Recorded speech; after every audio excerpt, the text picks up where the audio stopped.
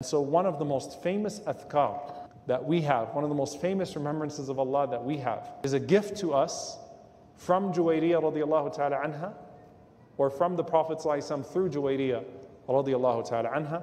What is that dhikr? Subhanallahi wa bihamdihi adada khalqihi wa rida nafsihi wa zinata arshihi wa midada kalimati. What an incredible form of dhikr. And the Prophet ﷺ is saying, say this 3 times and it's equal to your hours of dhikr, O Juwairiya. And that's a gift to the entire ummah. So this dhikr that you make every morning and every night comes to you through the Prophet ﷺ teaching Juwairiya radiallahu ta'ala anha, and this is her most famous and most prominent narration. And here's the amazing thing. How many Muslims say this dhikr morning and evening?